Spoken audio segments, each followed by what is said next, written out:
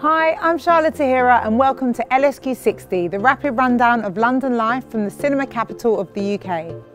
This week I'm at Cineworld Leicester Square at the Empire Theatre because we had a massive premiere last night for the latest Dwayne Johnson movie, Rampage.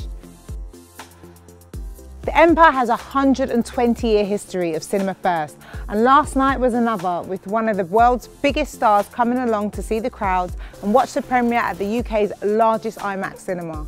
The film, based on the game Rampage, sees Dwayne Johnson team up with Naomi Harris and a giant albino gorilla named George to save the world from a monster invasion. It opens properly this Friday, but you can see previews of this week in and around Leicester Square. That's all for now. See you next week.